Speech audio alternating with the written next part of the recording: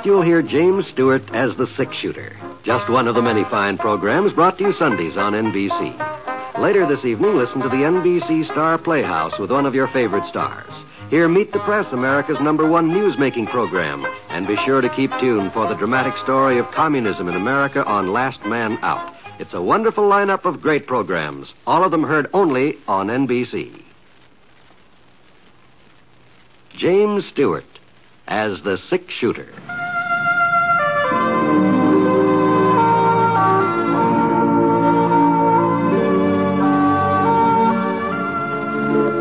The man in the saddle is angular and long-legged.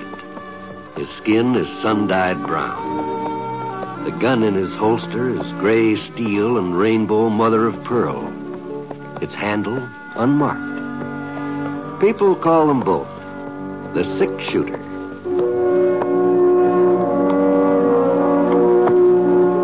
The NBC Radio Network presents James Stewart as the six-shooter, a transcribed series of radio dramas based on the life of Britt Ponset, the Texas plainsman who wandered through the Western Territories, leaving behind a trail of still-remembered legends.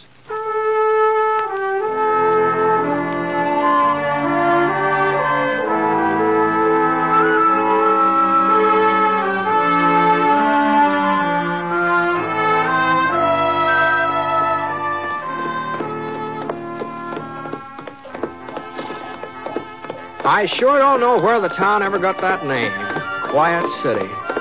Every time I came through it was anything but quiet. In the old days, the Apaches were always stirring up trouble. After the Indians were moved onto the reservation, there was still plenty of excitement. There was shooting practically every weekend. At least that's how it was when I was here last. Of course, that was, about 4 or 5 years ago, I guess. And now the town did seem sort of different at first glance. Anyhow, there were 20 or 30 new houses along the side of the creek there. The main street was a good 4 blocks longer than when I remembered it. Quiet City sure was growing up. There couldn't be any doubt about that. I figured the population must have reached the 1,000 mark, maybe even higher. And all that growing made the place seem, well, kind of settled and businesslike. To tell you the truth, Quiet City was almost quiet. Anyhow, I headed Scar over to the hitching rail in front of the sheriff's office and pulled up. Whoa, boy. Whoa, Scar. Whoa.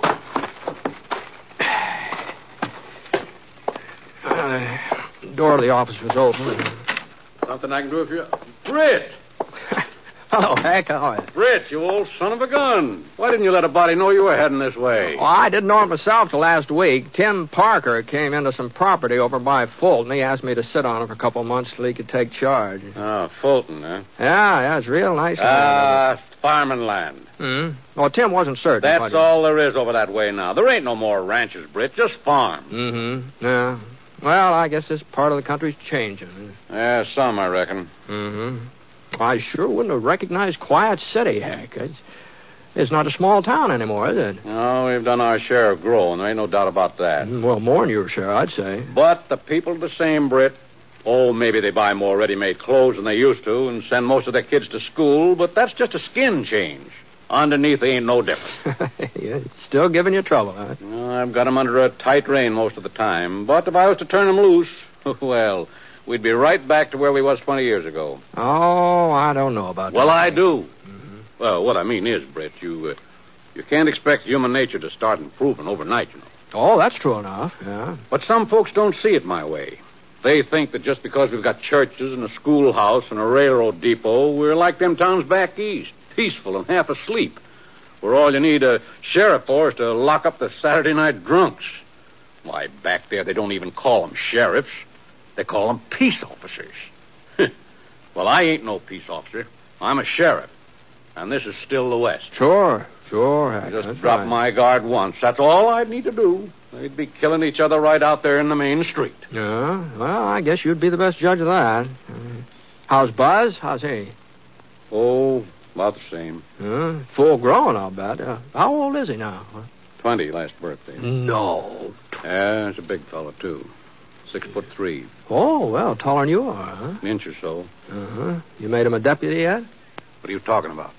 Well, you always said that when the time came, you were going to fix it so Buzz could just slide right into your boots. Don't you remember that? Yeah, I remember.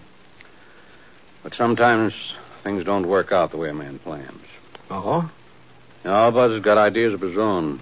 Crazy fool ideas. I offered him a job working with me, but he wouldn't have none of it. He's aiming to leave Quiet City. Oh, is that so? And you know why, Britt? So's he can go to school. Uh-huh, I say. It ain't as if I didn't see to it that he got his learning. I promised his ma before she died. Promised her I'd see that he was brung up right. And I kept my word, too. I sent him the very first day Jane Weatherby started teaching. And I didn't take him out when he'd learned to just read and write and figure. No, I let him keep on till he got his diploma. I guess that's where I was wrong. I should have took him out before he got too smart for his own good. Oh, now, heck, now. The more education a man gets, the better he's off. I ain't so sure of that. Life ain't in books. How much schooling did you have? Well, a little more wouldn't have done me any harm. You've made out all right, and so have I. So would Buzz if he'd come to his senses and stay here where he belongs. When's he leaving? You know, he was getting his things together when I left the house this morning. Maybe he's going by now for all I know. Oh, no, he wouldn't do that, not without saying goodbye to you. Britt. Yeah? I was just thinking. If Buzz still is here, if he hasn't left yet, maybe you could talk. Oh, now, hold on. Now, he won't listen to me, Britt. No. But if you was to... Oh. Hello, Pa. What do you want, Buzz? Well, I'd like to speak to you if you're not too busy, that is. For a minute, Heck didn't answer. He just stared at the leather satchel in his son's hand. Buzz was a big fellow, all right. Husky, plenty of muscles. But somehow his face didn't match his body, especially his eyes. They were kind of tired looking. And he kept blinking as though he wasn't used to the daylight. And there were wrinkles in his forehead, too. Not the kind you get from riding against the sun. Just little creases that made him look older than he really was. Well, Buzz, with all your fancy education, ain't you got manners enough to speak to Britt Ponset? Oh, I'm sorry I didn't recognize you. It's been quite a spell. Well, I can't say I blame you, Buzz. I wouldn't have known you in a month of Sundays. Well, if you'll excuse me, No, there's no reason for you to go, Britt. I just wanted to tell Pa goodbye. I'm taking the 4 o'clock train east, Pa. I see. Well, I'll be back someday. That's mighty considerate of you. Well, so long. Just you hold up a minute, young fella. You won't pay no attention to me, I know that. Well, Britt here ain't got no axe to grind. If he says you're loco, if he says you're going off on a wild goose chase, maybe then you'll... Now, Heck, this isn't any of my concern. And even if it was... You ain't heard it all, Britt. You don't know what he aims to do with his extra schooling. A lawyer. That's what he wants to be. Oh? That's what I'm going to be, Pa. Tell him the rest of it, Buzz. Tell him how you're going to come back here and practice law. Ain't that rich, Britt? Quiet City's going to have a full-fledged lawyer. Look, Pa, do we have to go all over that again? Why, you'll be the laughing stock. This town ain't got no use for a lawyer. Never will have. A sheriff. That's what the town will need, a new sheriff. I ain't getting any younger, Britt. First thing you know, I'll be 60. A 60-year-old sheriff won't be able to hold folks in check.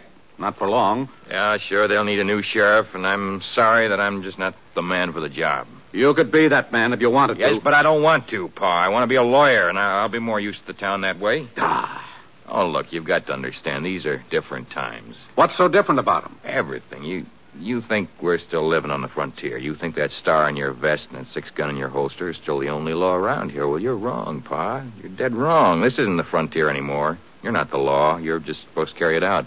Ain't that what I've been doing all these years? Pa, look, I'm not saying that your way isn't what the town needed once, but your job is done. You can't expect me to take up where you left off. I'm not you, Pa. This isn't the same town it was. These people aren't the same ones who settled here 20 years ago. Britt, you see what I mean, Britt? Well, maybe he's right, Heck. You think everything's changed, too? Well, some things, anyway. Well, what about folks themselves, deep down inside? They're still the same. Some of them are decent and law-abiding, and others as mean as the devil and always will be. You just won't believe the town's civilized now, will you? You'll see how civilized it is when the chips are down. You'll see, Mr. Lawyer. Well, looks like we just don't agree, Pa, and we never will, so... It's nice seeing you again, Britt. Yeah, good seeing you, Bud. So long, Pa. Good luck. Hey, Buzz, your old man there? Yeah, he's here, Doc. Well, tell him to get out to James Norton's place. There's been a shooting. Pipe Clamper done it. Folks say that James is hurt bad. Now tell your pa to get right out there. Okay, Doc, I'll tell him. There you are. That's how much Quiet City has changed, Buzz. Folks still shooting each other, still taking the law in their own hands. Sure are civilized, ain't they? I'll go with you, Pa. What for? So as you can advise Pipe Clamper of his lawful rights when I arrest him? Get out of my way, Buzz. I've got work to do. Ain't been a shooting, Britt, for over 2 years, huh? Well, I reckon there's been one today. Yep. Looks like Pa was right. All my talk about this town growing up, it's just what it was, talk. Maybe so. Well, I better get over to Jace Norton's and see if Pa needs help. He's not as young as he used to be if he tries to take Pipe Clamper alone. Well, do you think he'd let you help him even if he needed it? No, I guess he wouldn't. But somebody... Britt? No, he wouldn't appreciate me interfering in his business either. Well, now, if you just happen to be riding out east of town, sort of stopped off. East, huh? Yeah. The Norton Ranch is right next to old Miss Bradley's place. Oh, is that so? Mm-hmm. That's so, oh. Well, that's quite a coincidence. Oh? Yes. As a matter of fact, I was figuring on dropping in on Mattie Bradley before I left town. Maybe have supper with her if she invited me. It's getting on toward supper now. Oh, you don't say. Time sure does fly, doesn't it? I had no idea that late.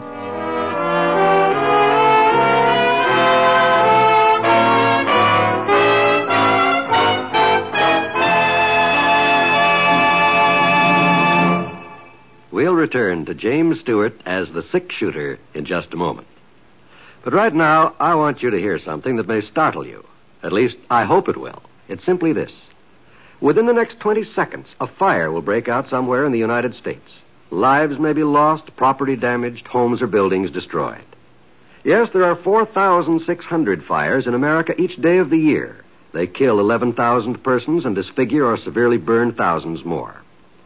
By obeying a few simple rules of fire prevention from now on, you and I can protect ourselves and our families from this devastating menace.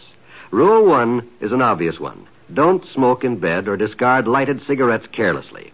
Rule 2, clean out old newspapers, magazines, and other inflammable debris. Rule 3, use only those cleaning fluids which will not burn.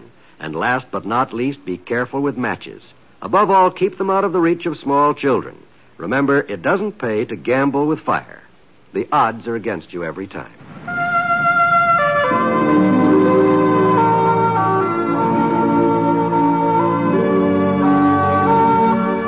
Now, Act 2 of The Six-Shooter, starring James Stewart as Britt Ponset.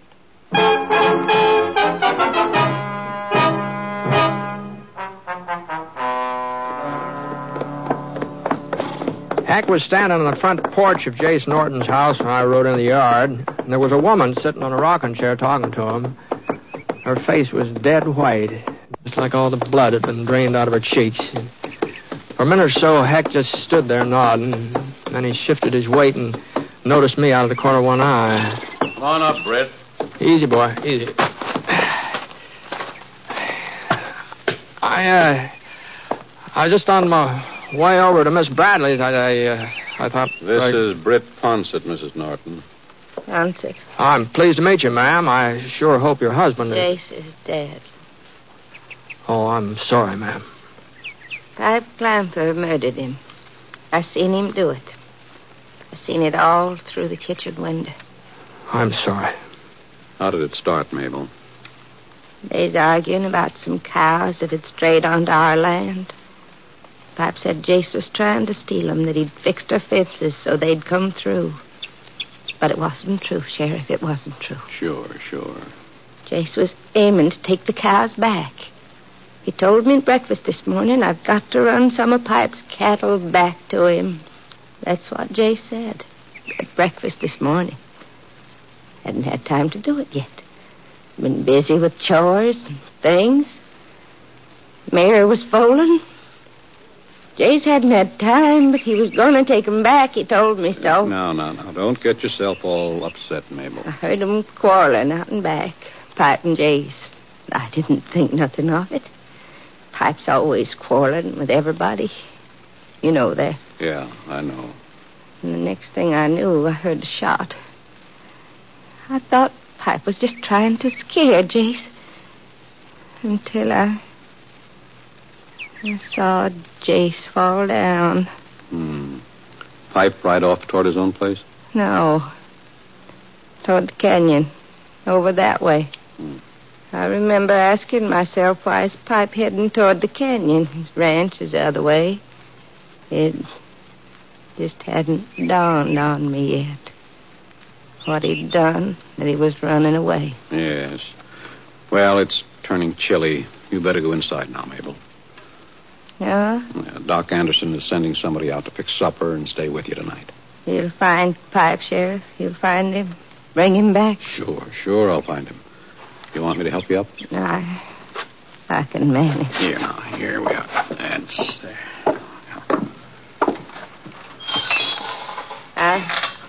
I'm pleased to have met you, Mr. Ponset. Thank you, ma'am. I've heard of you, haven't I? He's the six-shooter, Mabel. Six-shooter? Mm-hmm. Oh, of course, that's why. I'm glad you're here, Mr. Ponset. I'm glad you're going with the sheriff. I wouldn't want Pipe to kill somebody else. Even if he wasn't punished for what he did to Jace. I wouldn't want there to be another killing. I'm glad you're going with the sheriff. Well, looks like I've got me a deputy after all. Well, Buzz was willing to come, Heck. He wanted to. I'd rather have you, Britt. Let's go.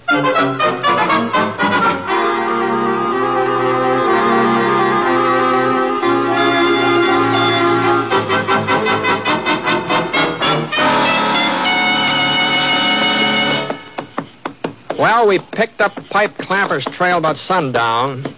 At least it was the only fresh trail heading toward the canyon, so we figured Pipe had made it.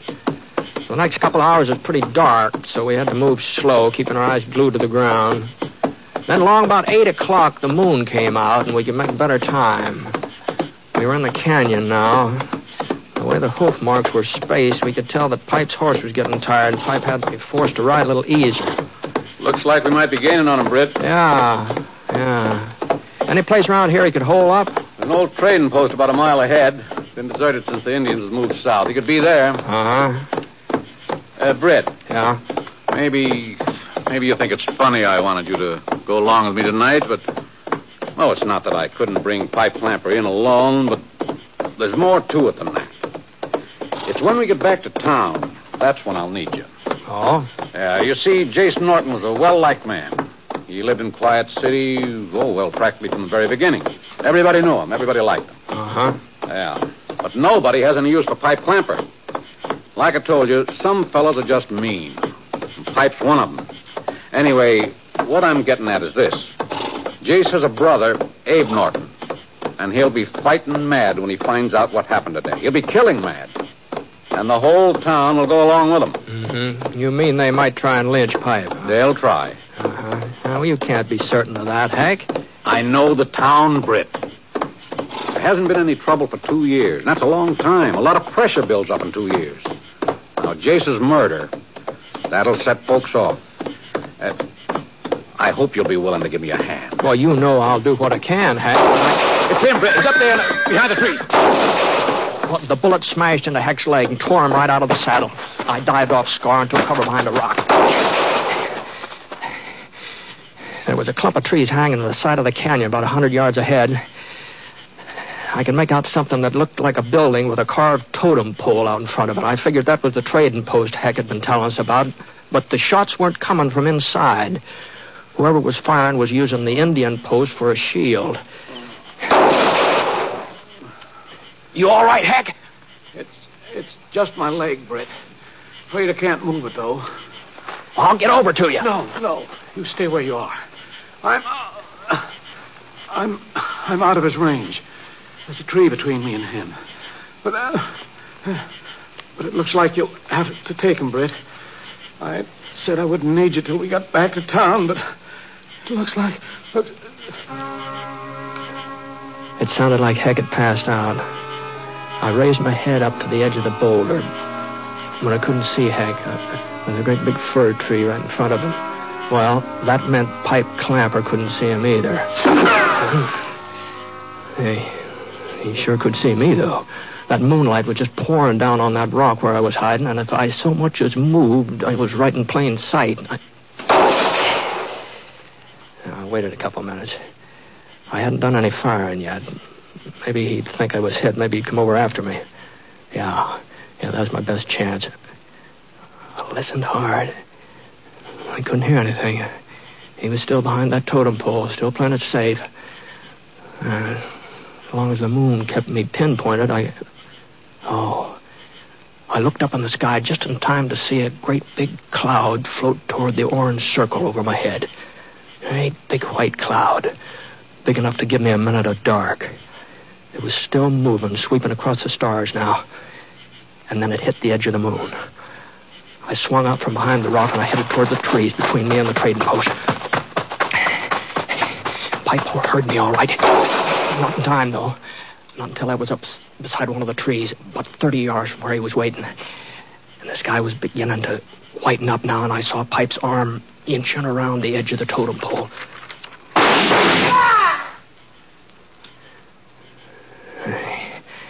I knew a slug in his arm wasn't going to be enough. I pushed up on my haunches, and I ran forward. He raised his gun, ready to get off another shot. I twisted to one side and let fire. His shot was close, but he missed me. Well, I hadn't done much better. I crawled along, keeping myself as flat as I could, moving real slow. Not more than a foot every 2 or 3 minutes, and straining my ears, trying to hear him breathe. He was only about 10 feet away now. And there weren't any more trees between us, just open space. I pressed my belly down into the dirt. My gun just poking up just an inch or so. Just enough so that... And then I saw his gun. A little beam of moonlight bounced off the barrel. And I saw the shadow of his head easing across the ground beside that totem pole. Drop it, Pipe. What? Now get in your feet. He stood up. And his face came into the moonlight, and he took a step forward. And then his left hand jerked out toward me. My bullet hit his shoulder and spun him around, and he crashed into the totem pole. And for a second, I thought it was going to topple over with him, but it held firm.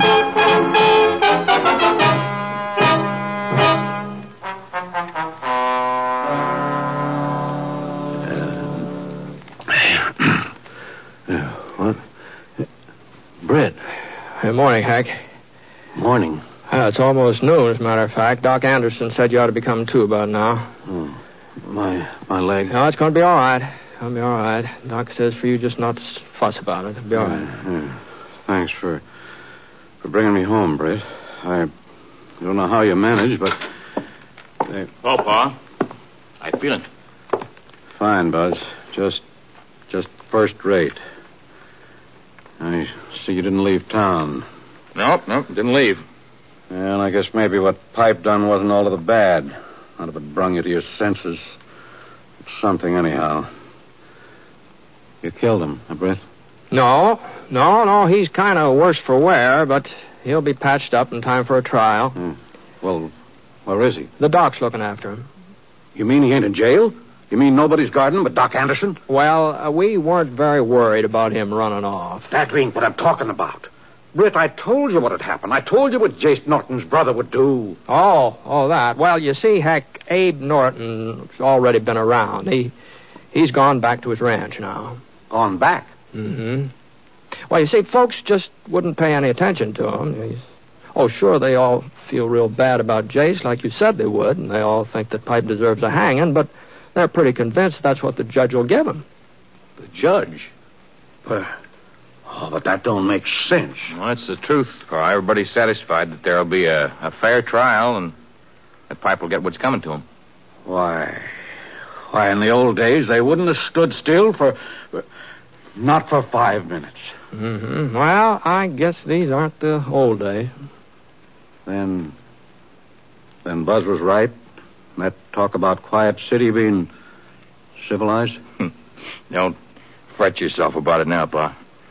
Oh, it just don't seem possible. This ain't the same town. These folks ain't the same. What happened to them, Britt? Oh, I don't know. I guess maybe a town grows up just like a person, Hank. And I guess maybe you had something to do with it, too. Me? Mm-hmm.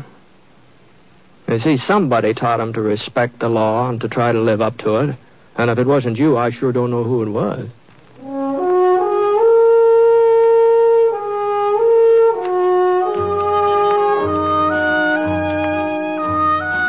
Well, Buzz stayed around Quiet City until Heck was on his feet again.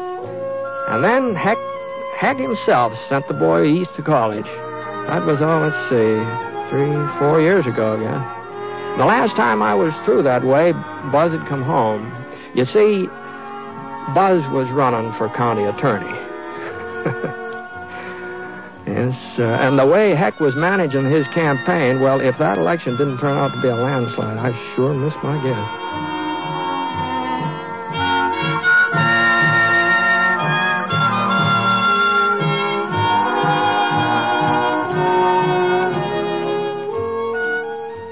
Until recent years, misconceptions prompted many to feel that a diagnosis of heart disease was a death sentence. But today, thanks to medical science and the educational work of your Heart Association, we are learning that most people with heart disease can work and lead happy lives. But the real answer to heart disease lies in heart research and community heart programs, which can be expanded through your continued support of the Heart Fund. This is not only Valentine's Day, but it's Heart Sunday. So make it a point to give to your local Heart Association now. And remember, when you help your Heart Fund, you help your heart.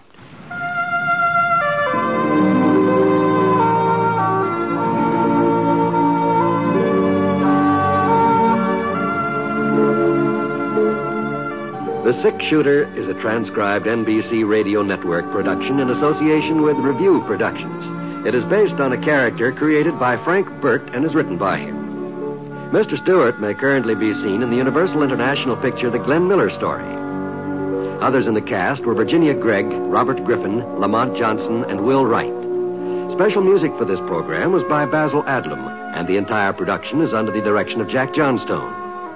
All characters and incidents were fictitious, and any resemblance to actual characters or incidents is purely coincidental. Oh, by the way, you'll be interested in knowing that the Six Shooter has been chosen for broadcast to our men overseas through the facilities of the Armed Forces Radio Services. This is John Wall speaking.